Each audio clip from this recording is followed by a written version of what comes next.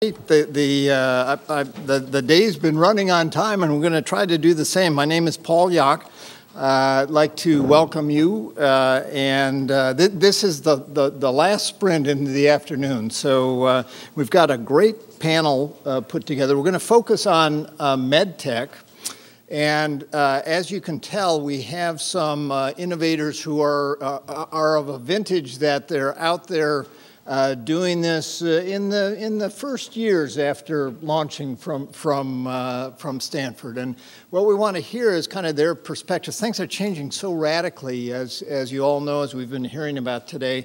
And we're going to get some in-the-trenches perspectives about what's going on. The bios of our panelists are in your programs, but I want to just briefly introduce each of them. So on the far left is Darren Hite, who's a principal with Aberdare. Darren has a MBA from Stanford, his AB from Princeton, did medical school training, worked for Medtronic for a number of years.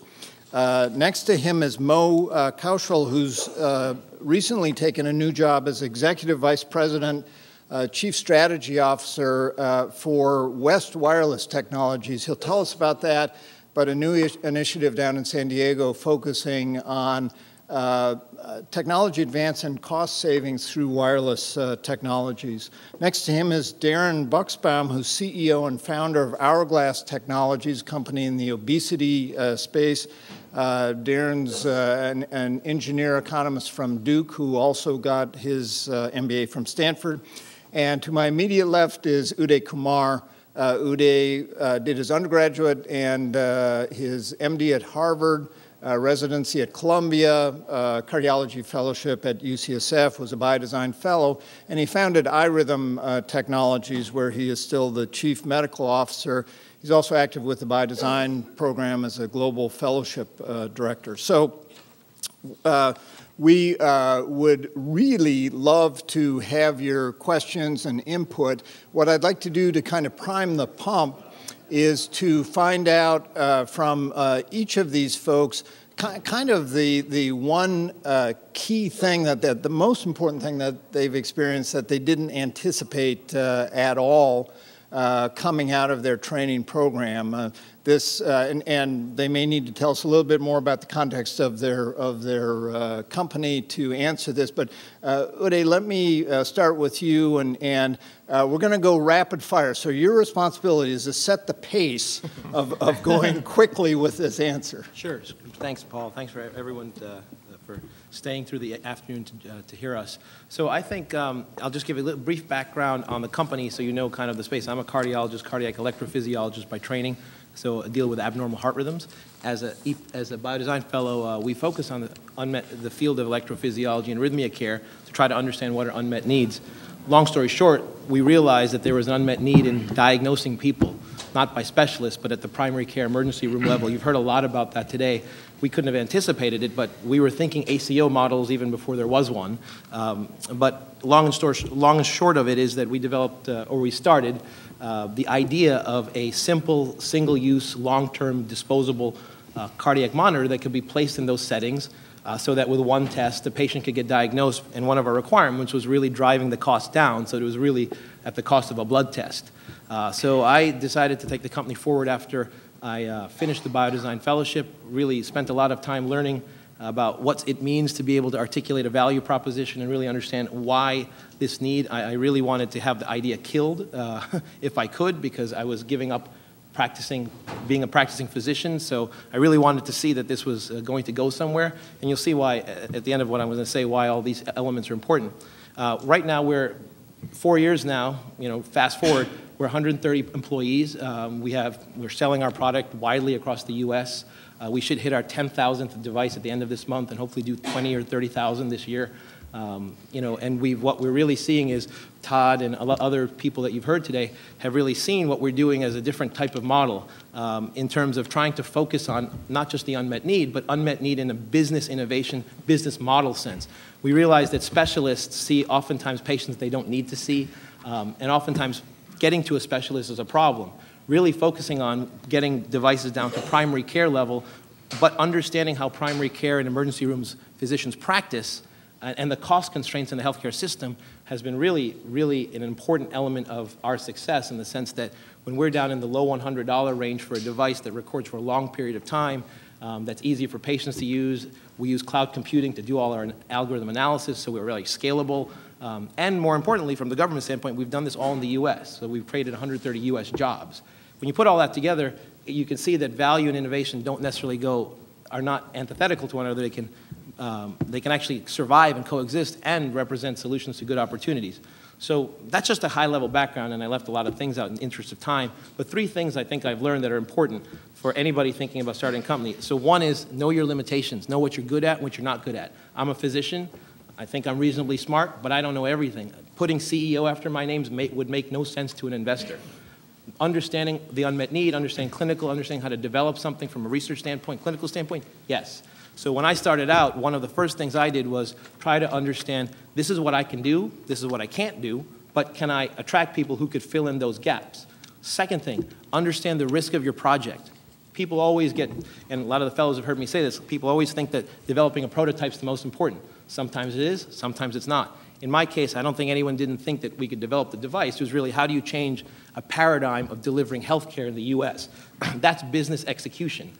So if you understand your limitations and you understand what the risk is, my risk was really, how do you secure some IP, and more important, to protect what we're going to do, but also more importantly, how do I attract someone with industry experience who can help fill in that void? So my first hire, or the person who came on board when I started the company, is the CEO, who's still the CEO, who had multiple years experience in cardiac rhythm monitoring at different companies, so understood that landscape. And then 3, understand macroeconomic trends. You've heard it around all day today about the issues of business model innovation, that value is now going to become a requirement. It's not just a nice to have, not just develop a cool technology and later on figure out how to pay for it.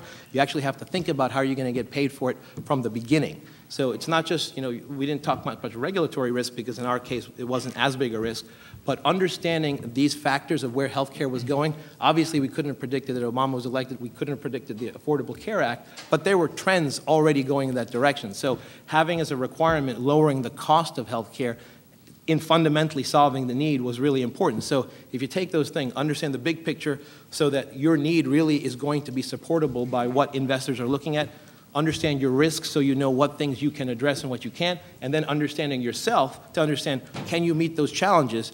And if they don't all align, doesn't mean it's not a good idea, doesn't mean it's not a good deed. It just may not be the right time for you to solve that problem. So those are the kinds of things I've learned so far. That's great, Uday. And I'm going to ask you to keep track. If you have a question for the specific speaker, we're going to go through these kind of preliminary comments first, and then open it up. And Darren, in some sense, it must make you cringe to hear that regulatory is not a particular issue from Uday, but tell us about it. We have other solutions for that. Yeah. Hourglass Technologies, we're developing a medical device in the obesity space. Currently, the only effective treatments for patients who are morbidly obese, over 100 pounds overweight, are invasive surgeries like gastric bypass and gastric banding surgeries. They're very effective, but of course they're invasive. They take place in an expensive operating room, and they carry multiple complications. So what we're doing at Hourglass Technologies is we're making these procedures much less invasive. We've converted them to a fully transoral procedure, so there are absolutely no incisions. So it's an incision-free procedure that will dramatically reduce the complication rates and also make it a much more cost-effective procedure, which, as we've heard throughout the day, is very much on the minds of every country in the world, and is coming to the U.S. as well. So just a little bit about the company itself. We're a 15-person company. As Paul was alluding to, this is a Class 3 PMA, change the world kind of device. And that brings up a lot of regulatory hurdles along the way. We've raised $11 million to date, and we've been able to partner with great partners, including Johnson & Johnson, Maverick Capital, and Exceed Capital. And and that'll kind of tie into kind of my learnings along the way. So a big learning for me early on was I had no idea how difficult it was going to be to raise funding. I thought, here you are, obesity. You can look at the cover of Time magazine. You can look anywhere. It's a really big issue in healthcare. Now, it's an extremely crowded space. Before I walked into it, there are lots of great entrepreneurs and great companies working there. And and Uday alluded to it, you have to understand the risk that you're getting into. And for us, what we realized is we need to really separate the risks out. And it wasn't about, okay, just getting a device that would work in patients. It was going much more fundamental and saying, well, what are the issues that people are having? And it was the biology. It was the fact that the stomach is an incredible organ, but it's very difficult to actually control the stomach. And so we were able to split our entire system into parts, and instead of coming up with a full-fledged prototype, we were able to literally build a small device for $10 on my kitchen table and implant that in some preclinical models and show that, look, this has a lot of promise, and use that as a leverage point to raise the capital to move the company forward. But it really took division of risk to be able to move the needle with investors. Another area that I never anticipated was the type of funding sources. This is obesity, and because it's a Class 3 PMA device, it's going to take a lot of capital to get this project to market. Some of our competitors have spent almost $90 million and still never quite made it to market. And so it's forced us to look at alternative funding sources. So rather than going a very traditional VC route, we've partnered with strategics, with hedge funds, and really had to look at this in a very different way, much because traditional venture has been shying away from really early stage, preclinical class 3, high regulatory risk devices. So, just keeping the company alive to make sure that we can help treat our first patients has certainly been an eye-opening experience, but it's been a very rewarding experience, and we can't wait to treat our first patient very soon.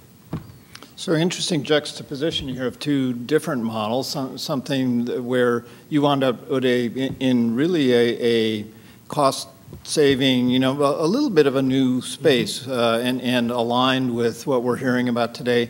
Darren, in some sense, you're a classic strategy of taking an invasive procedure, making it less invasive, in your case, considerably less invasive, but different funding strategies. You've had to invent your funding strategies, and I suspect we'll want to circle back on that in a minute. But Mo, you're coming at this from a really different perspective, and Mo, I didn't mention, you'll see in the bio, spent time at the FCC looking at kind of macro issues of cost and connectedness and value. So tell us where you're at and how you got to West. Happy to. So after school, MD by background, ER guy, then ended up in venture capital, dabbled a bit in devices, IT services, as well as biotech, and then policy background way back in the day, and they decided to jump on the whole health reform wagon, and then built the first healthcare team at the FCC. And I think Todd Park actually summed it up very well this morning, that health reform is a lot more than just adding 30 million more people into the system. It's actually how do we change the delivery mechanism, the incentive mechanism, and then how does technology empower this? And then I ended up at the West Wireless Health Institute. We are essentially a startup, an 18-month-old institute based in La Jolla. We have a couple of different functions. We have an investment fund. We have now around 25 engineers. We incubate technologies. We spin them out. And we do a range of policy issues as well. And everything's around the cost reduction thesis, so not too dissimilar to some of the things that Uday was saying. And I was asked to talk about some of my shared experiences or learnings. And I think the main thing I've learned, I've had most success in my career when I focused on, and I've been lucky in some respects, focusing on high growth areas and being an early person within that space, and I'll give you some stories around that.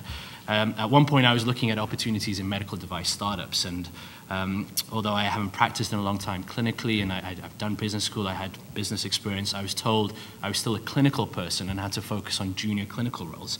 My friend in the front row is laughing at me. And then the week after, I was interviewing at an executive position within an online healthcare delivery platform. So I think the law of supply and demand really also apply to how you think about your career. The first guys who worked for Google, there was no internet company for you to get experience in. Medical devices, biopharma to an extent, is a 20-year-old industry. So the skill sets and the experiences always increase as time goes on. The first MDs working at Genentech had just an MD. Now it's MD, PhD, residency. So I think that's the thing I've learned the most. By trying to pick high growth areas and being an early person to help shape it has held me in better stead. Darren, so you're responsible for funding all of these people out here. Your perspectives.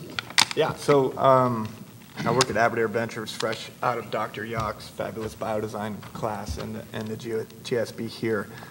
We do early stage device investing, biotech investing, wireless health investing, hopefully here in the near future. And I would just say that in my 5 years already, I feel like I've seen a lot because things were working great when I came in 2006. Everything's sort of on the path. You know, your product's working. You're hiring good people. Things are looking great, and then all of a sudden, things that are completely out of your control when you make the investment might have a really big impact on how things go. So the thing I learned the most is that you can do all the upfront work and figure out where the risks are going to be and vet everything you can, and that might not really have that much of an impact on what happens down the line. So what we've tried to do is stay out in front, like Mo said, and I think the area he's landed in is really interesting, and then find great people like Darin and Uday down here who are able to be nimble in difficult times and be resourceful, like Darren has been in difficult times, that find their way to success even when things are harder than they might have seemed at the beginning. So let's start getting questions, and let me focus you too. I see a fair number of young people, if I may say so, in the audience. And if you have career-oriented questions, the other things we're going to go on and talk about, I'm really curious to hear what each of these folks is doing with a global strategy. I want to get to that. And then in the spirit of the day, from each of their perspectives, kind of where things are going, how they're seeing around the corners. But anything career-wise, Lynn, should we use the mics, or can we holler out? Are you okay with that? Use the mics. I thought that might be the answer. All right. Question. I'm going to pick on Moshe. I'm going to pick on you. Okay. And I'm going to ask if you wouldn't mind going to the mic. So Moshe, as many of you know, also is could well be up here as one of the founder CEOs of a really rocking company. But if we put you on the spot, what didn't you know about getting into the career when you were here as an MBA? What kind of piece of advice would you give? I guess the area with regards to which I was most naive is that I thought that with respect to all the government interaction was being right and making sense would be sufficient. So our value proposition was quite similar to Uday's. We basically looked at something which was one of the largest DME or medical equipment spend items for the agency, and said we could eliminate almost half of this cost immediately, and we thought that would suffice. And 3 years later, it is not. It's clearly not sufficient, and that's an area where I feel especially someone early on needs to enhance its understanding on what it would really take to galvanize a government agency into an action. Even if the action is beneficial to it, it often requires more than a good reasoning or rationale. Yeah, Uday? Yeah, well, I was going to say, I think one of the things that Moshe hit on that is an important thing to think about in terms of when you lay out your plan is the cost it really takes to understand reimbursement. I think both he and I are on the same page in terms of One of the biggest problems with the healthcare system and innovation today is that you can go through the entire FDA process and have a device that's deemed safe by the US government. But payers, particularly CMS and then private payers, will wait for you to underwrite usage of a device clinically, show adoption, show trials, to then pay you. Even though at the end of the day, particularly, again, in my case, if you take into account the value that could benefit them, it's not a justifiable or rational marketplace at all, and there's no risk sharing. So I think one of the other things you asked, Paul, about a global sense, from what we do on the India and Singapore side, it's clear that today other countries can develop products just as good as the ones that have been developed here, but they've been doing so always with an eye towards lower cost. So at some point, healthcare payers or healthcare entities, if I have a stent from India that's just as good and it's just as safe, and a stent from Boston Scientific or Medtronic here, and I have to make, and one's half the price, but equally effective, I know which I'm going to pick because it's a rational decision. So if the U.S. government wants to really think about innovating jobs, they have to address questions that Moshe and I have both provided them. Is how do you risk share with us? I mean, if we meet milestones, just like VCs want us to meet milestones for regulatory, why can't there be reimbursement milestones such that we prove to you in the next year, and we'll cost share for this, if we hit it, you pay us some more. You hit it, we pay some more until some agreed upon. And if we don't, and we haven't proved that we're of equal or superior, not even equal, maybe superior outcome, maybe we don't deserve to be in the marketplace. So that's something that companies will have to look at. Do they really want to do that? And it goes back to kind of things that were said earlier, that if you really have a much better, or Dr. Manuel said yesterday, if you really have a much better technology, don't worry about, I mean, the payment will come if you really are going to deliver better outcomes.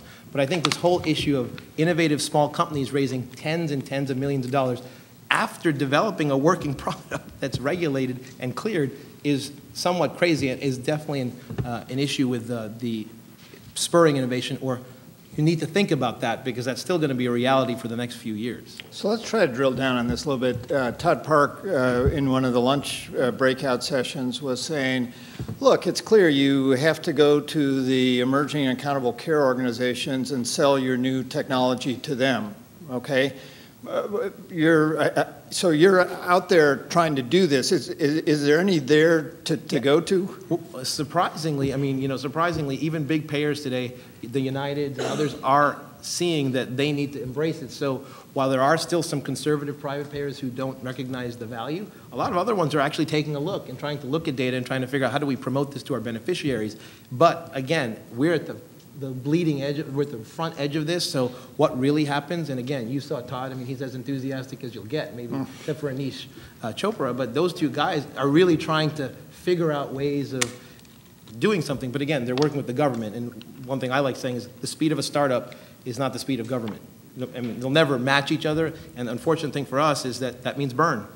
I mean, so what does it look like, though? I'm trying to get a sense, as much as you can tell us, for you. Oh, sure. Are you getting penetration? Yes. So for instance, you know, we're kind of in a hybrid mode because we can exist. One of my requirements, or our requirements, was we want to go out into the marketplace with at least accessible to some code. It's much less than what we want, but something. And we designed to that, so we're okay. And obviously, as we're proving value, we have Palo Alto VA as our third biggest customer in the country, and they're paying the price of the value of the test because it's much less than what they were doing before, and they're seeing the value because they're their own payer. So when we go to payers who are also integrated systems, payer and provider, they get it. You know, they get where we're coming at. They're not comparing it. We're dealing with the legacy fee-for-service system, and one of the unfortunate things, even though I'm a physician, is that every physician we talk to, just probably same in Moshe's case, this is a better technology, I see the value, I see your data, you have 10,000 patients, I get it, but I have this equipment, it's a worse test, but I'm going to pay for it because the more I do of them, I got to pay for my small business. That's the reality that that everybody agrees is broken. And you know, and I think one thing I'll mention that you have to understand, a lot of practices are being bought by hospitals. That's because I think physicians as a whole are saying, you know, I went into medicine to see patients, not to run a business. And that's increasingly what running a business is as a practicing physician. So they'd rather be salaried, focus on the patient, let someone else handle all the admin, get the economies of scale of a big organization. But that's an important thing to think about as you're thinking about your ideas, because even the type of coding, going from CPTs to APC codes to inpatient to DRG stays, depending on how practices merge or get acquired are also things you have to think about. So I think everyone approaches reimbursement. There's no way to know it until you really get into it and you realize what a morass it is. So hybrid model, running, trying to keep the electricity on with current sales, but trying to penetrate these organizations. Well, yeah, you target higher value customers. You see the value, use them to bring the herd. Okay, good. Darren, I may put out a different type of hybrid model. Obviously, obesity is incredibly a very consumer-driven space. I was very surprised to hear the statistic that prior to the recession, a third of patients who were getting the lap band, like gastric banding for morbid obesity, were actually paying out of their own pocket. And so another model that may be a way of doing a hybrid approach and getting through the valley of reimbursement is turning to consumers when the technology lends itself to that as one approach. And frankly, the FDA is probably our bigger hurdle even before we get to reimbursement. And looking to Europe, looking to other geographies as a good launch point. I know most obesity companies that are starting to bring their products online are actually going to the UK. And it's like, whoa, like almost no medical devices typically start, out going up against in the UK healthcare system where there is a lot of cost effectiveness measures, but there's a real private pay system there, and there's a consumer willingness to pay. So there may be an option for technologies that, even when they have large regulatory hurdles and there's reimbursement afterwards, to target consumers as a way of getting up the curve and getting through that valley of reimbursement. So we'll go back to Europe and global in a little bit, but let me ask you specifically, is it part of your strategy? Are you in any way, practically speaking, looking at existing ACOs how fast is this going to happen, and what piece of your strategy is that? So being a startup of our size, it's all about focus. and right now, that's beyond the regulatory, that's beyond, European. And it's in such a state of flux at this point that by the time, it'll be, 3-4 years till we're there. The only thing we're sure about is that the landscape's going to look completely different than it does now. So we're going to give that a little time to cook, and then wait to strategize once it's more solid. Okay, well, that's clear. Mo, I'm going to skip you for a sec and ask other Darren. So what are you seeing as successful early stage models with these issues that we're talking about? And do you have anybody coming to you? I'm kind of fixated on this, transition to ACO, and whether you're seeing anything like that. I think nobody's really doing that right now, at least, and I wonder if you see anything. Yeah, we haven't seen anything. I have. He has. Yeah, I don't know anything that I've seen you, with Mo, an ACO thing is actually from Mo, usually. Right. So he should probably answer that part.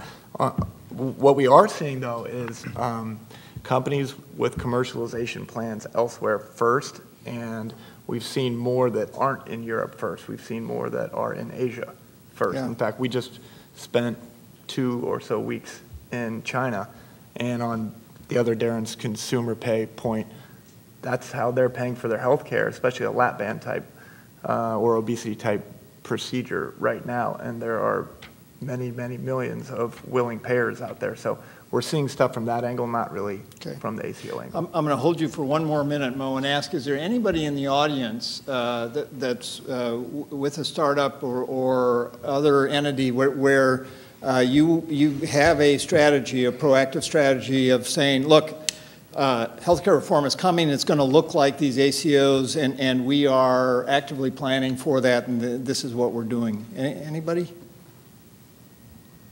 Mo, take it away. What do you want to hear? So, well, first of all, what is an ACO? I don't think I've heard a clear answer on that, but by definition, we have ACOs already, integrated healthcare systems. It's just the thesis around why don't we provide quality outcomes?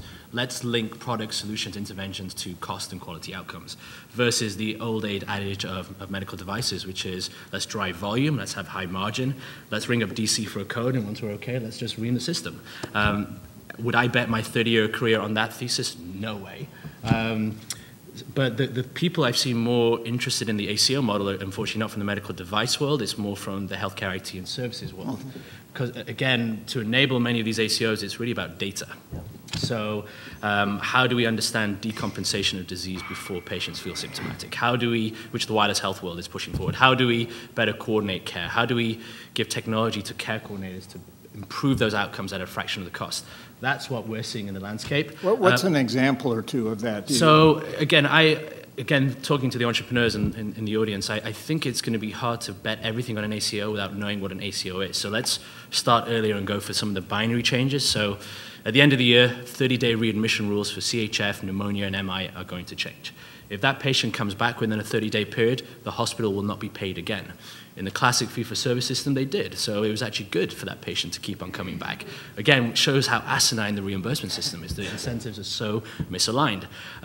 So we've seen a lot of activity around that rule change. And hospitals getting very interested in solutions that solve that particular problem.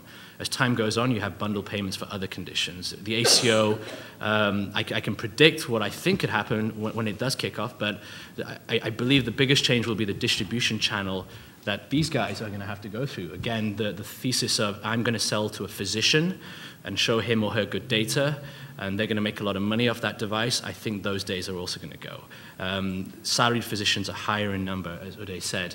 The ACOs are going to be more centralized in purchasing, so essentially what Kaiser are doing already. So I think the biggest flux out of this will be the channel to sell stuff and the mechanism that one has to do that. Maybe I can talk about the ACO model and pick up on what you said about data and use iRhythm as an example. So, if any of you feel lightheaded or dizzy and you go to Stanford emergency room, they'll put on our patch. They'll put it on you if they can't figure out what's going on. You'll go home, and that's an emergency room physician taking care of a potential disease state, possibly due to an abnormal heart rhythm. You go home, go about your business, maybe you have your whatever you had on day 7 or 10 or whatever, it gets recorded, you mail this back to us, we process a report. That report goes back to Stanford's cardiologists who are reading these reports on a day-to-day rotation. They'll look at it, they'll see that you had your symptom, they see that you had an abnormal heart rhythm, they'll call you and say, okay, now it's a different physician managing information that started with a different physician at the beginning. They'll look at that and say, okay, you need to come visit us. They'll come see you and say, this is treatable, come see an electrophysiologist like me, and you'll get treated. Once you see me and you get treated, I might put another one of these on to see if what I did actually had the desired effect. That's an ACO with what we do, in the sense that we're managing a disease state, enabling by a device that's really centralized around information movement and management. I mean, I almost think of our company as really an IT company enabled by a medtech device. Every one of these things over 14 days collects 1 million heartbeats, and I know everything that happened to those 1 million heartbeats. I know which physician prescribed it. I know what they find. So there's a lot of business intelligence, but again, I think it's the idea of leveraging information, which is really not expensive, versus leveraging things and moving patients, which is expensive, is where things are going. So in a high level, that's kind of what I pitch, and everyone gets it because that's much more rational. Now we'll just see how it gets implemented. Yeah. Can I add one more to that? So I think it sums that really well. So the classic device experience I had was, here's a product and we will sell it. That is changing, as Uday said. It's more of a technology or a service with a device. It's, again, linked to specific outcomes that you're trying to achieve. And that's the big shift that I've seen. So Uday's company is a good example of this. Can you brainstorm, and Mo, you're seeing these? Give us, I mean, there's got to be a wider zone than just wireless, parameters of heartbeat, digestion, breathing, so we can see those. But where else are we going? So the way that we're defining the universe, so devices are just a mechanism to capture data, but that by itself is nothing. Apart from if you can really capture novel data. So if you can pick up decompensation of CHF 2 years in advance, which no one can do, great. But in necessity, actually most devices are more simple. Then that means you have to think about how's that data transmitted. So that's the wireless world. How is data stored? What are the analytics that you apply data to get information? That's the healthcare IT world. And then how do you present that information at the right time to the right person in the user interface? And that's a convergence of 3-4 different industries, which no one's really figured out yet. So there's some early players who are essentially making their competence around data. I fundamentally believe there's a Google to be built within healthcare who can really understand this data coming from multi-source, whether it's genomics, devices, clinical data, and then really turn that into something meaningful. And if you push me to where I think the biggest opportunity is post-healthcare reform, and I was talking to Darren about this, providers are now at risk. And I've heard off the grapevine some payers actually want to get out of the classic insurance business. They want to be reinsurers to the ACO model who will be at risk. And I think that's a really interesting concept. And you can see that all in the landscape. And my caveat is this is all timing. How long will it take for this to settle down? And I think it's more years rather than months. Which makes it very difficult as an entrepreneur in terms of your business model. What do you want to build your company for? But I'll go back to the basic fundamentals. That the statistics around healthcare spend are terrible, as you know. 2065, we'll spend 100% of GDP on healthcare. That's not going to happen. Things will fail way before then. So if we really focus on product solutions that can help reduce the cost, which will get remunerated in the new business models emerging, I think that's a good bet to place. So I smell a contrarian situation here, which is, every time I hear value-based innovation talked about, it has to do with the interface with information technology, and it's just the classic example. You're the classic example. And then you see something like Ardian. Right, so Ardian is, anybody familiar enough with Ardian to tell the story? Darren, too, do you know that one well enough, or I won't pick on you? Okay,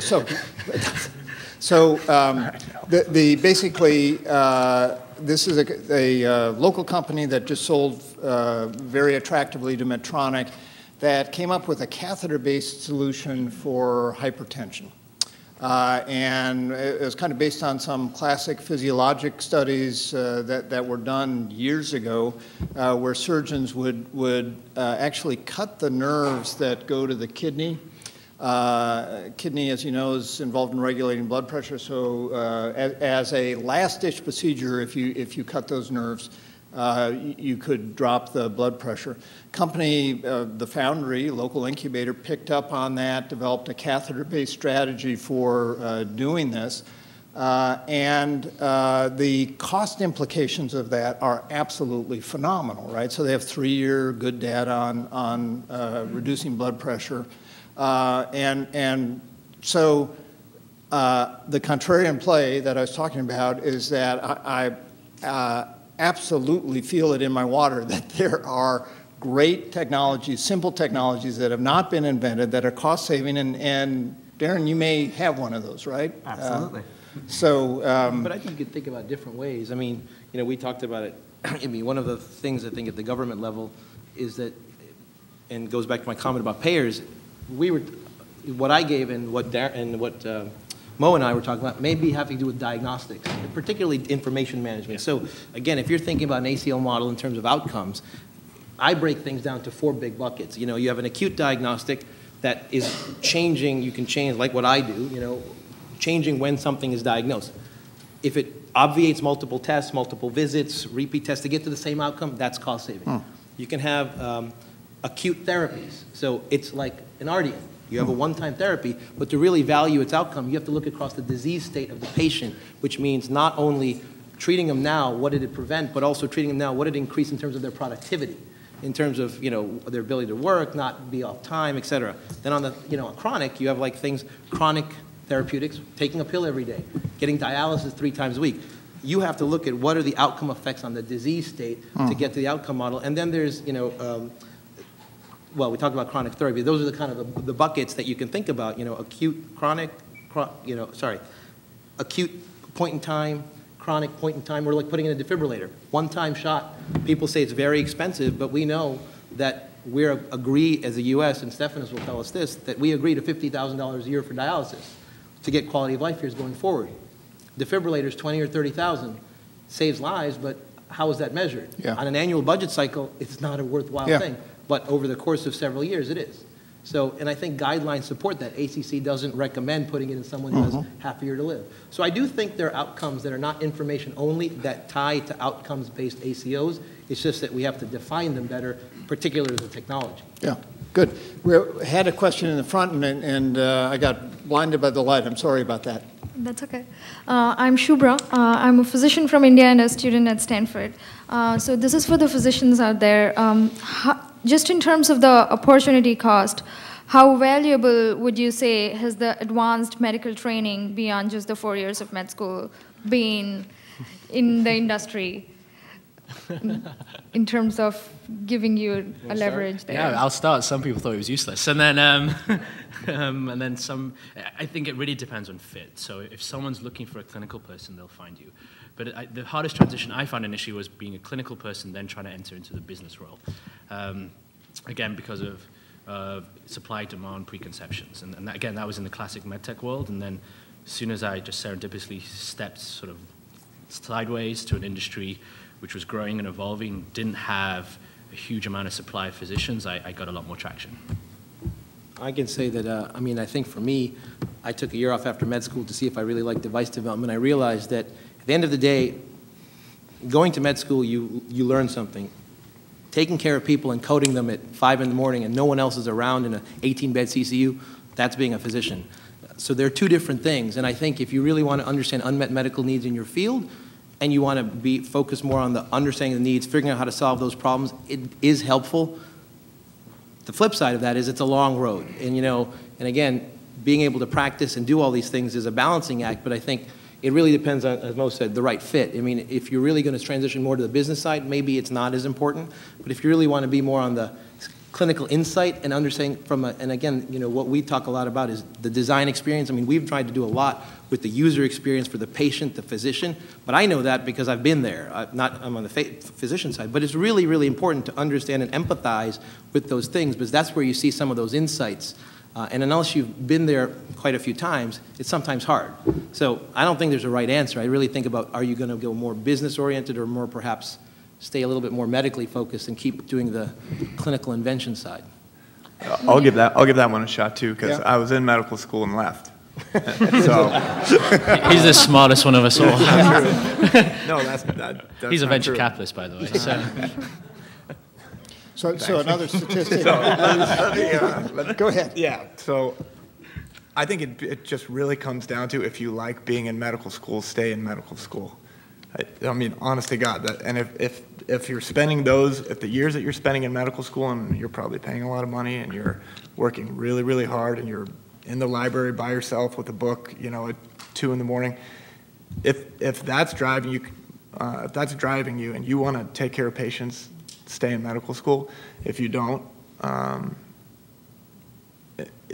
we should talk more afterwards. But if you don't, do you need it? I don't think you need an MD. I don't think you need it. It helps. You get called a doctor. You get respect. You've earned the respect. You don't need it, though. But it depends on, you got to like what you're doing at that time. So from the perspective of you want to help the patients by inventing new devices, so targeted more towards probably Mo and Dr. Uday, would you do it again? Oh, yeah, definitely. I mean, I think it's not, I think it's like, I would say less about inventing devices, but really understanding where the needs of healthcare are.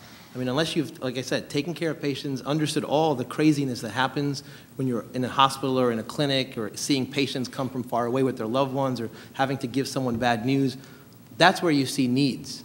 You don't have to be a physician, but you can see needs from a physician perspective.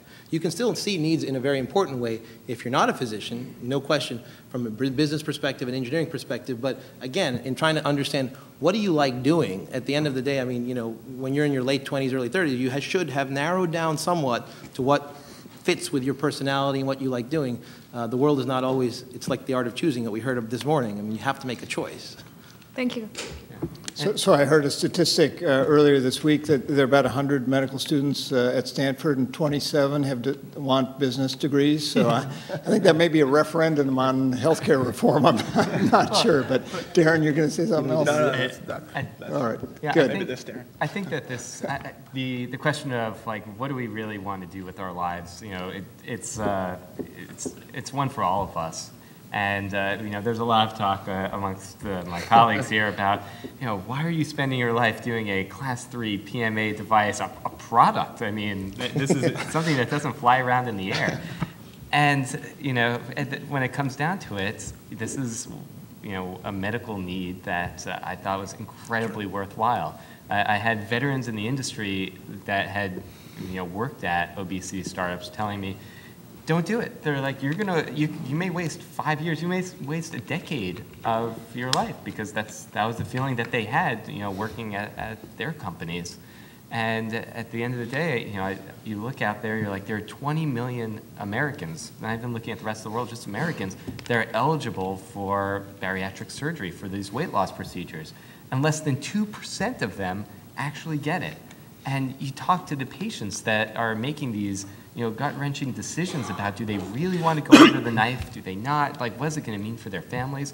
Like, this is really an area that needs to be changed, and it's worthwhile. Thankfully, I was able to convince some investors it was also worthwhile, and it's going to be leading up to helping patients now. Can I just echo that? So if you don't feel that passionate about what you're talking about in healthcare, I wouldn't do it. It's pretty timely now. Our friends from Facebook are all retiring and buying lofts in New York. And healthcare is so fragmented and regulated that you're not going to get those same type of opportunities compared to tech. You really have to be passionate about this space, which I think we all are. I think one of the things that I would ask Darren, I think none of us would disagree with, is that at the end of the day, if none of our companies succeed, I wouldn't have traded the experience for anything in terms of what I've learned. And I think that's really important. You really have to go into it thinking about, what am I going to learn from this experience, and give yourself some reasonable time limits. I mean, don't say, I'm going to do this for 20 years and blah, blah. I mean, but really focus and say, like, if I can, when I started the company, I gave myself 6 to 12 months to get funded. If I couldn't get funded, maybe it wasn't the right time. But you really have to set limits. But if you do, and you keep going and going and you're seeing progress, at the end of the day, that's invaluable. So, and from a company standpoint, experience means more than anything in terms of who we hire. Yes. Hi, my name's Edith. I'm a PhD student in engineering here, and I also have another career-related question. At Stanford, it's so entrepreneurial. It seems like there's this baseline assumption of course, everyone wants to start a company. We call it Googleitis. Yeah, exactly. But starting a company versus maybe tackling some of those problems that you're passionate about as employee number 10 or as part of a large organization, very different situations and a lot of trade-offs. And I was wondering if you could talk about the decision process to decide, to do what I want to do, I have to start a company, and how you weighed some of those trade-offs for your personal situation. Somebody want to lead? Yeah, so I started my career at Medtronic, not a small company by any stretch of the imagination, and I found it was a fantastic environment. And even though I was in a 30,000 person organization, I found myself gravitating towards looking at challenging problems that I thought just need to be solved. So I ended up doing entrepreneurship inside Medtronic, which was a wonderful place to start, because here you have all this infrastructure, all this money, and all these incredible people that can help you bring something to fruition. So it's but there's a pros and cons to that. At the time I was 22 years old, trying to work inside of a very large bureaucracy, and getting buy-in from the president of the organization that, yeah, you should give me $6 million and 50 people to help bring this new product to market, and that process took 6 to 9 months. It wasn't unlike actually fundraising. Big chunk of change. Yeah. So now and so that was brought the product to market. It was a great, it was a fantastic opportunity. But what I learned from that entrepreneurial experience is, well, there's a lot. What would it be like to do the entrepreneurship experience? And the value, I remember we spent $250,000 on 5 lines of code, because there were some programmers in Latvia that were the only people that could do this in the world. And then I look at what I did with the first $250,000 at Hourglass, and it's night and day. We kind of started proving in some preclinical models that, look, this could be a brand new therapy for patients. So there is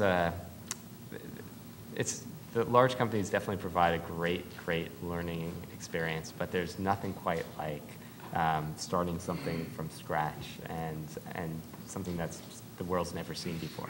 We shouldn't also underestimate all of this. There's a huge element of luck. It's a lot of being in the right place at the right time. So I think it's more about creating the opportunities for you to be in the right place at the right time. It goes back to what I was saying earlier. Everyone can be an entrepreneur, but doesn't mean, and there's a lot of really good ideas, but there's not as many successful companies. And a lot of that has to do with things which are outside of your control. So I think it's more about getting the right experience that makes you passionate about whatever you're doing. And hopefully that'll lead to providing the opportunities and experiences that will then afford a higher likelihood of getting that entrepreneurial experience if that's what you seek. So let's shift gears. Did you have a comment? Yeah, just one quick thing on that is you're always better off when you surround yourself with good people, people who care about you, people who have done, whether you're starting your own company and they're advising you, or whether you're in a big company and working for somebody, as long as they know you're there, care about you, and want to help you, you're always going to be better off, I think. So I want to move to talking about global strategies. I'm going to ask you each to think about what you've done with your own businesses, and I want to invite people in the audience too. We have some experienced folks, and Guido. If you want to contribute to the discussion, please do. But let me start. Mo, I actually don't know what you would say about global strategy. So let's start with you. So we actually have a product that we're about to spin out, but I'll give you our thesis first. So you may have heard some of the other speakers this morning, but there are actually more mobile phones in the world than shoes. and people have access to phones easier than clean water. Countries in Africa and India are building their healthcare systems from the ground up without ever going to have the number of physicians that we have here, all these technologies. So it's an interesting place to see what's going on, and something that we want to capitalize on. So I think the thesis of high volume, low margin devices and solutions versus what we see here in the US is a real opportunity. So we have a low cost maternal health solution that we're still prototyping, and then at a certain point that will be spun out. It's going live in Mexico first, and then India and Brazil. And essentially, it's not rocket science. It's very simple, frugal innovation. The gold standard right now in a hospital is a cardiotocogram between $5,000 to $10,000. We have a couple of $100 version, which is Bluetooth enabled. You don't need a physician at the point of care. A nurse can carry that around. The data goes to a centralized place. And we're bundling that with blood glucose, blood pressure, and urine dipsticks. So again, not rocket science stuff, but will have a huge impact in maternal health and mortality, we hope. Darren, Hite, so companies coming to you, what percentage have a Europe-only strategy, and how are you assessing that? None have a Europe-only strategy. We did a thing recently where we looked at the companies where we've currently invested in, and every one of them on the device side was somewhere else in the world other than the United States, either selling or manufacturing or testing, or every single one was somewhere. I think that we've actually looked at some of the things that Mo was talking about. I don't know if we're good at knowing what's good there yet, but we're focusing there because of the constraints here that these guys know way better than I do. But yeah, I think every company should be thinking that way. But we're not seeing it in every company, because sometimes we see a guy like Darren with a good idea, and that's okay for the time being too. So you have companies coming to you with medical devices that are saying we're doing 510K or we're doing PMA in the US, and just kind of a standard. Yeah. Okay. And if it's and like you said earlier, there's still some really good things to be created in the good old-fashioned medical device industry too. Are you funding them? Yeah, we actually are. That was a deep voice question right there. This is being recorded now. Yeah. Bring it on. Yeah. So PMA devices go to Aberdare Ventures, and Darren would be happy to fund it. Darren, so you're both your strategy, if you can tell us, and your perspective. Yeah, so I look at this no different than I look at funding for the company, because this is just kind of the next level of funding for the company. And creativity is going to need to be involved for devices that are Class 3 PMA devices, because the FDA is not an easy place to get through nowadays. So I'm really focusing the company outside of the United States and saying, we need to be able to build a sustainable business in Europe and in other geographies. And we'll wait to see what's going to be happening with the FDA. But I'm not going to bet the entire company on that. It's just too uncertain. So we like a lot of the opportunities outside, and so we're going to be gearing up for that kind of a structure. And at a personal level, it kills me because I really, there are a lot of patients I meet. I meet on planes. I go out and actively interview, and this is a therapy that I'm really excited to bring to patients here, in our own country, and it's going to be a long time. So, are you talking about Europe? Really, practically speaking, I mean that's where you'll get traction. Yeah, Europe, Australia, and these are just areas that, unfortunately, obesity is a global epidemic.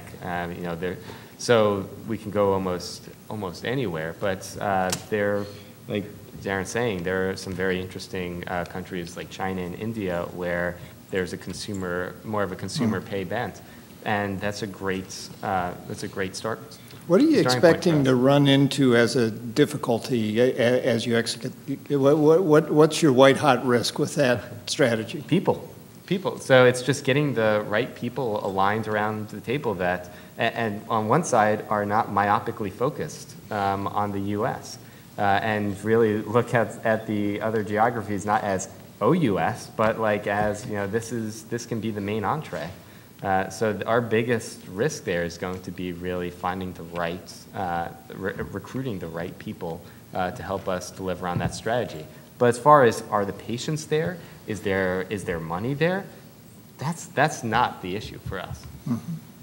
To what extent are you influenced? So a common thing we hear is, gee, the big strategics, the big companies have all this offshore money that they don't want to repatriate. So great exit strategy to come up in Europe. And is that discussed around your boardroom? We're not too worried about repatriating money yet because we just want to make money.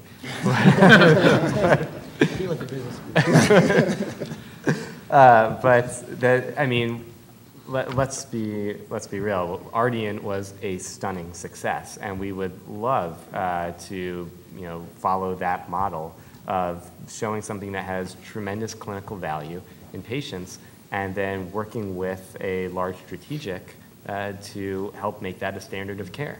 Then that was kind of what I learned at my time at Medtronic.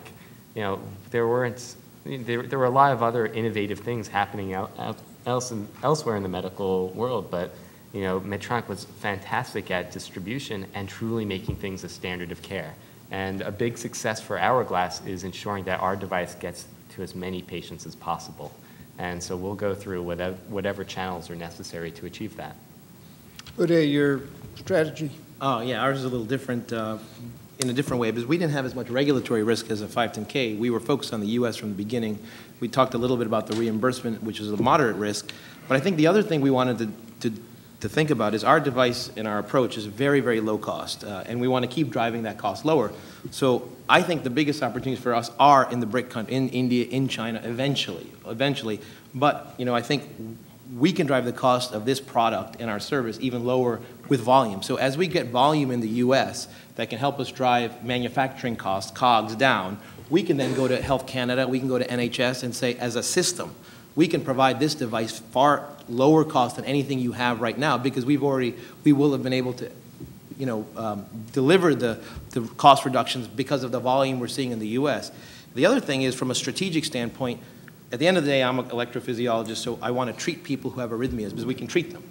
Big companies like Medtronic, St. Jude's an investor in our company, Boston Scientific, they make products, very expensive products, but very efficacious products for people who have certain arrhythmias.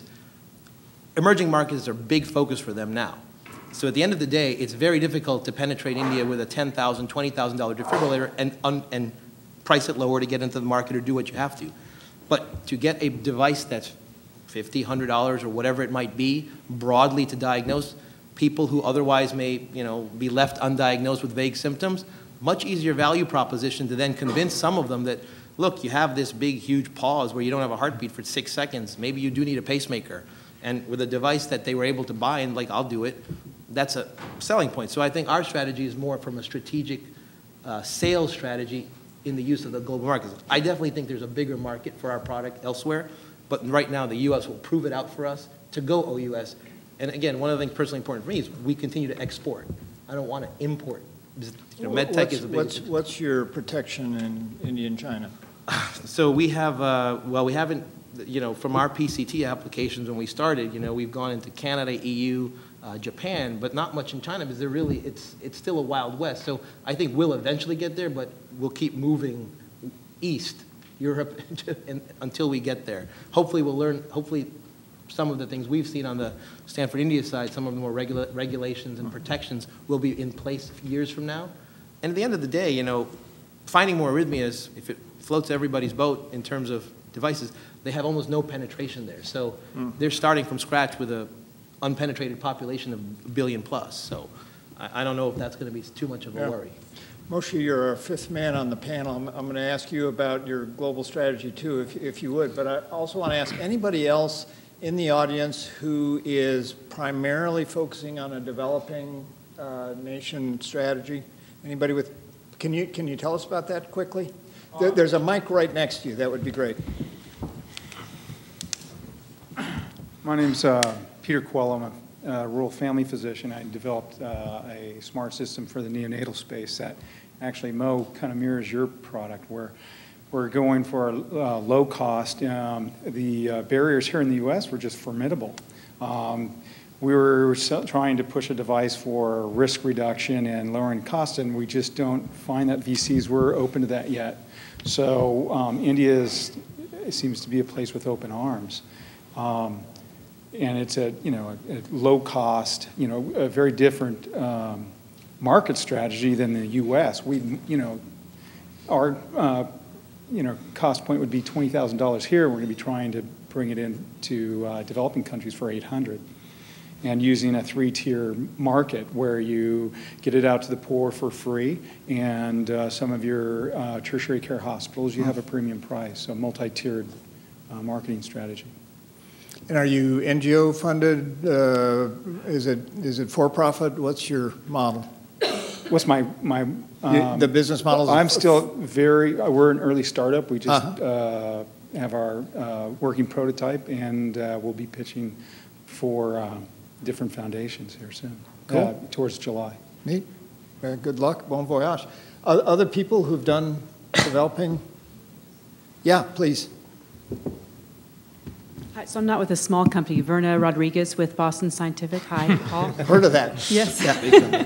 So Boston Scientific has an emerging market initiative. So from a large company perspective, with all the changing healthcare, and Boston Scientific historically being very myopically U.S. focused, I think is waking up and saying, oh, we need to sort of change what we want to do in the world in terms of selling products and not be so U.S. focused.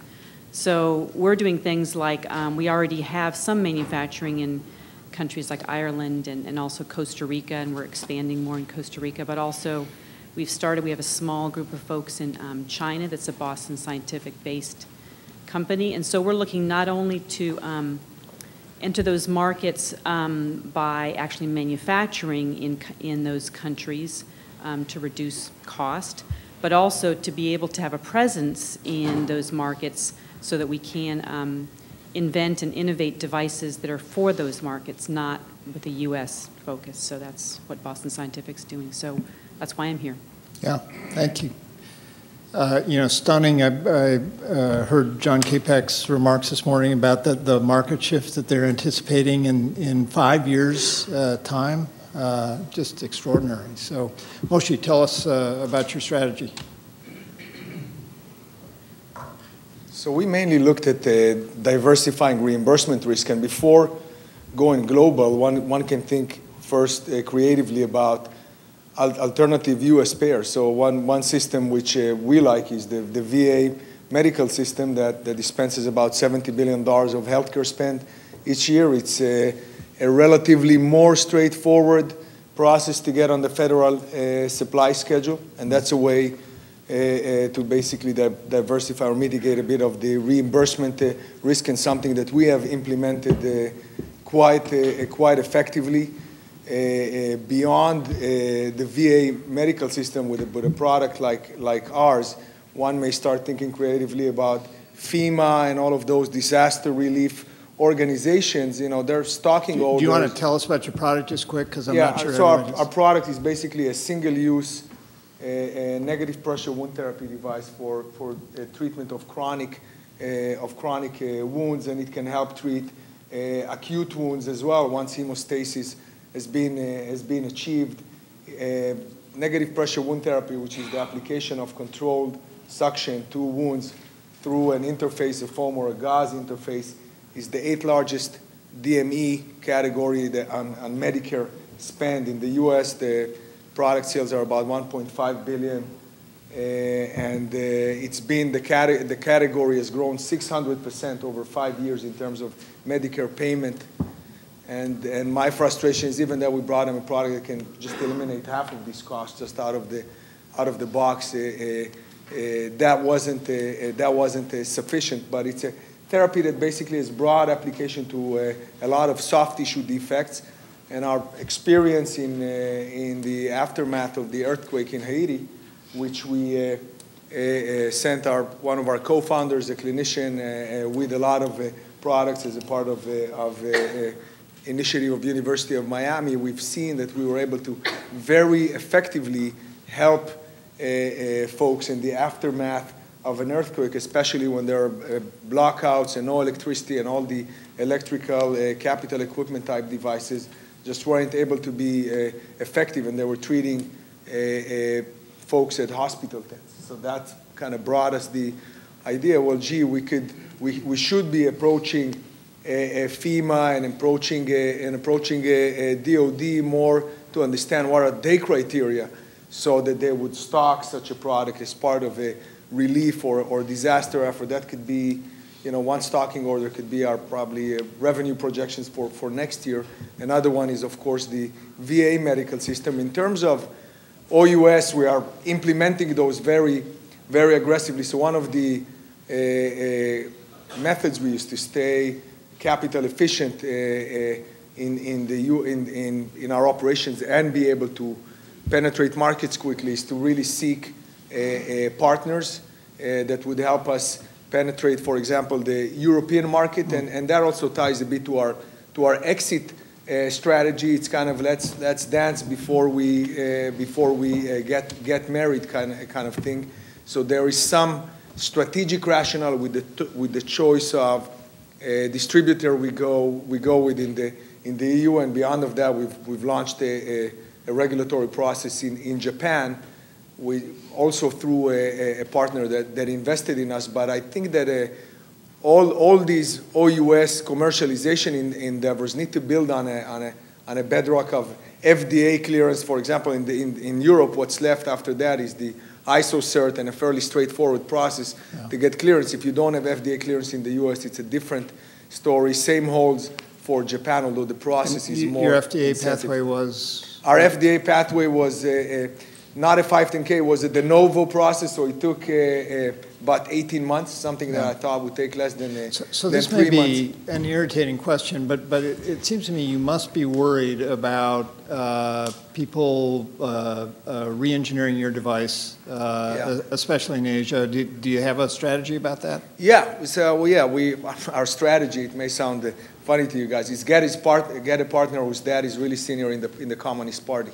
And so nobody will copy your device later. So what we're working on is really so we have a pro down here. My GSB network to identify guys who are well intertwined in the political apparatus, and those are usually the joint ventures and the collaborations that end up with their IP rights protected. So that's really our strategy. By the way, we have submitted national phase applications both in China and Japan, but I'm just looking at the data, and until early this year, there hasn't been a single foreign company that has won a trial case in Japan, irrespective of the rights and the contracts that were signed. So we're doing that, but it's not something that I. But you haven't seen devices emerging yet that are competitive. We haven't seen devices that emerging yet that are competitive. We have seen interesting ideas coming from academia and from students working in agar. So that's Okay. an area of concern. Good, thanks. Sure. So Mo, you have a clear developing world strategy. I mean, and that makes great sense. For Darren, for the high-end medical devices, is there a developing world strategy? Or is that even on your radar screen? To be honest, it really isn't as much on our radar screen. Well, I guess I should ask which geographies you're thinking about. Just riff on it, whatever you want to say. So, in it's hard to even think about, whether Brazil and China and India are developing or whether they're way ahead of the United States at this point. So, depending how you look at it, but advanced developing, that's it, yeah. But yeah, no, I mean, I was just talking to some surgeons in Brazil this past weekend at a large medical conference. And, I look at the infrastructure they have down there. It's really exciting. Like, our technology would dovetail beautifully into that. Because at the heart of it, even what we're doing is we're taking a very invasive technology and making it, basically a conscious sedation outpatient procedure. It's moving from an expensive OR to a much less expensive endoscopy suite. And that's a model that could work very well in regions where capital costs could be a huge barrier to offer procedures for patients. So, we definitely see there's plenty of opportunity there, and a lot of, it's incredible actually how much the procedure volumes were growing in Brazil. Mm-hmm. So that's a market we're going to be monitoring very closely. So we're going to get in just a minute to kind of asking you guys to look around the corner, and again, I'd welcome any questions about that from the audience. But sort of to prime the pump for that, one thing that I'm hearing a lot anyway from young innovators, young companies, is that really the name of the game now is to figure out what the strategics want to do right away, if possible, have that discussion and get funding, at a seed stage or Series A. What are you seeing, and what do you think about that? Maybe I'll start with Darren Hite again on that. What strategic? So the idea being that you need to know, because it's so tough now to go through a series, ABCD, that you really need a partnership worked out with a strategic early on, and the best thing to do is to really start right away with that kind of partnership discussion. Yeah, I don't know if that's the best thing to do to start that way, actually. I think the places where we've succeeded in dealing with bigger companies is usually to have a technology that scares them a little bit, that takes their mind share of their key physicians, or you can go to Europe, let's say, and have their highest using physicians start to use your product, and then tell his friends and get them to start using the product, and then all of a sudden they really want to be your partner. Before then, it hasn't really happened as much for us. Mo, in your world? So I don't think I'm doing anything that the big medtechs would be interested in, again, because our model's so different. I'm actually getting more interest from the strategics like Intel, Cisco, Qualcomm. Sure. How about you, Darren? I mean, this has been our model. We were in a garage when Johnson & Johnson invested in us. I don't know if they knew we were in a garage at the time, but looking at the capital requirements for a Class 3 device, and I wanted to make sure that there would be a tremendous amount of alignment. And I know that there was a tremendous amount of controversy when I talked to advisors and mentors about, do you bring a strategic in early, and what are the pros and cons there, and do they put handcuffs on you? And it's all how you structure a deal. You can make it so that it works great for the company. And Johnson & Johnson has been a tremendous partner and has been extremely helpful. So if I were to do it all over again, I would certainly jump into bed early with a strategic.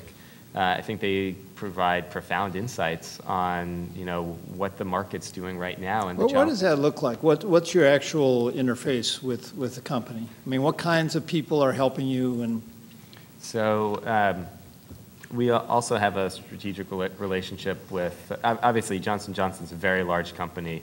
Ethicon Endosurgery is the segment that focuses on bariatric surgery as well as all, surgical type devices.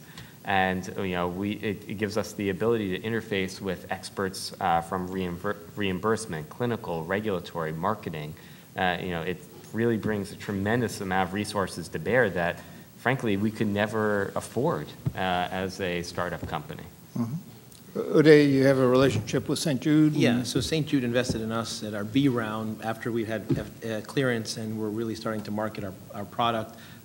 And I think that's more typical. They want to see a little bit later stage where there's going to perhaps be an impact that some of the regulatory or other risks have been taken off the table. While I think all of the big companies and strategics are all thinking they'd like to invest earlier, I think the reality is that, you might be exception, that it doesn't really happen because it's still too different from their DNA at the moment. So I don't know how often that's happening. The other thing I would say is when you do make a deal with a strategic, if you have multiple potential strategic exit partners, there's a plus and minus of having one of those as your partner. So our deal leaves the back end open. It's an investor, they're an investor, and we have a co-marketing relationship. So they help market our products, but that's where it ends. So I do think it's very important to make sure that when you structure those deals, if possible, you think about the pros and cons of what that means downstream. Because if they're getting everything they want from you and you're locked into them, that could be a tough situation for you. Whereas if you're not, that could be actually to your advantage. Yeah, so we have seen some deals with people trying to lock up our companies. We'll invest early, but if you're ever anything, we own you. And that's a bad position to be in, for sure. Anybody with experience in the audience with, are you in companies that have a close strategic partner? Anybody here?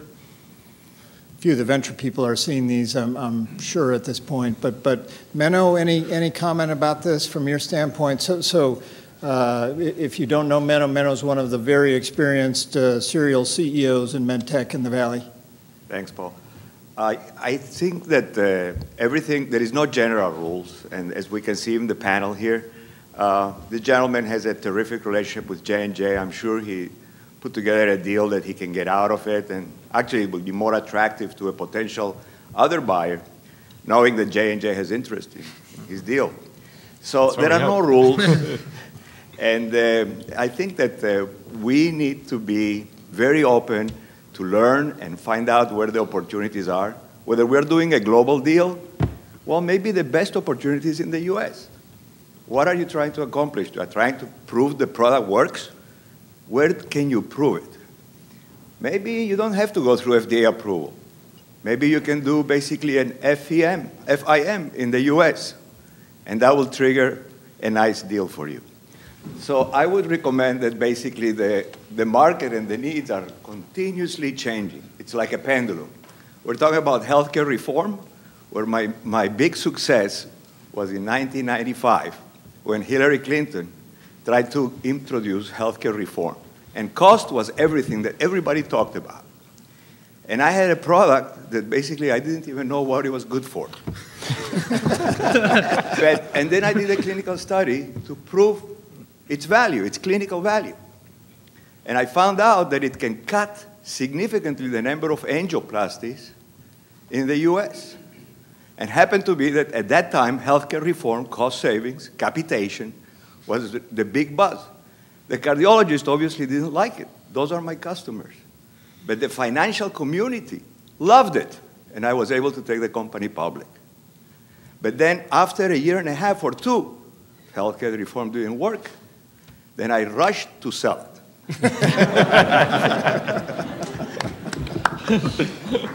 All right. So let's bring this around. Yeah, Guido, please. Do you mind using the mic? Thanks. I can speak loud, but I'll use the mic. My name is Guido Nails. I have a long history with Guidant and a few other companies. I'm now a venture capitalist. And I'm learning a lot. I'm really happy to hear that people are thinking now about countries like Germany and Holland, which is the Netherlands, by the way. And so, I have a couple of things that I really want to point out. It's there's a lot of advice that you should get. You make up your own minds about things. First, about dealing with large companies, I think it's in your best interest to, as a CEO, to start early having conversations with strategics, and there are only about 10. And so, because you're going to learn a lot, you're going to learn how they think, and when the moment is right, then you can kind of step in. You're right, you should really, there are lots of ways of structuring this, and so I don't think it hurts to speak with them and even to get an investment, because a lot of the large companies have now stepped in where VCs have stepped out. And so they are actually very attractive potential investors because they are taking more risks, because in the balance sheet it doesn't, or in the profit, in the P&L, it doesn't mean a hell of a lot. And particularly where they are talking about the white spaces, I think it can be really interesting. But also large companies are doing two things. They want to feed their distribution system, or they want to fill the white spaces. And so you got to kind of understand where you're going to fit. And while I have the microphone, Paul, please. Europe doesn't exist in healthcare. You should really understand that very well. Every country, you can only get a CE mark, and that's just about it. And the problem is your boards don't understand. Most of your boards don't understand that either. And there's a lot of there's a lot of talk about this. But every country, once you have a CE mark, every country will want more clinical data, will particularly want what is called now health technology assessments. So they will want to establish in their particular country if this is of value. In Europe, we have the system has thought about value and cost of the system. Doctors get educated in thinking about the cost when they prescribe a therapy. So every country is different on how they reimburse the system. Some countries don't really have a reimbursement system, but they have hospital budgets. So my point is, you want to really focus on one or two countries and go deep in a few centers, because you're going to waste a tremendous amount of money. And you have to understand, while you're going outside of those countries, there's two reasons basically why you want to do it. Is if you have a PMA, you want to understand better how your therapy works and adjust it as you go. So you want to, once you file for an IND, then you have a very high probability that you're actually going to be successful and you're going to get PMA approval. And I think that's what iRhythm did. They established very well the therapy. Now we really understand this therapy actually works. And before the company has actually an IND, just like CoreValve, they monetized their investment. CoreValve existed for more than 10 years, and iRhythm was only 4 years. Back to your point, if it's a big therapy, it doesn't have to be IT, Paul. So the second thing why you would want to go there is basically to prove particularly to the large investors, to the large companies, is that you actually have adoption, that people will, people meaning doctors, will prescribe your therapy and hospitals will actually pay for it. And so because then they think, all right, this is something very worthwhile, I have a much bigger, I can integrate this in my distribution system. So. Well, thank you. It's great to have experts like this. And speaking of that, Anne, we'll have to keep this short because we need to wrap, but please. Yeah, from an angel perspective, first I have to agree with Guido, and as a good Belgian, Europe is a whole bunch of different countries that happen to be on the same continent. But from an angel point of view, anything we see that's a PMA and all of that, we punt. Except we've made exceptions, and the one we invested in is a company that we can, with a small amount of capital, de-risk the product and the market adoption. And we usually do that by going to Europe. When we talk to the big corporation, what they're telling us to say, we want to redo the PMA and the IDE our way anyway because we don't think you know how to do quality control. So don't spend a lot of money there. Just show me this market adoption with a few key centers, and then we'll buy you out. And these are the deals that are being funded. The other comment I wanted to make is earlier on the global, we have in our portfolio companies that are in India, and they have great traction, and they got the government to pass a law to say you have to do it. The problem is getting them funded for the Series B and C because the venture capital is in the US, and they're still not comfortable even investing in an American corporation where the market is overseas. So that we have a problem in scaling these models. Yeah, good points, thanks. And this does bring us to final thoughts, and we have less than a minute each, but let me ask you to think about either, you know, so suppose that you all got bought out tomorrow, tremendous success. What's your next thing, and what direction, what piece of advice do you have? And we'll just go down the line. A succinct piece of advice. Uday? Well, that would be, I think I'd take a vacation first. And I think what I would do would, you know, I think, you know, the only thing that's valuable in life is time. Money can only buy time. I have 2 little kids. I spend a lot of time with them. I spend more time with them. Okay.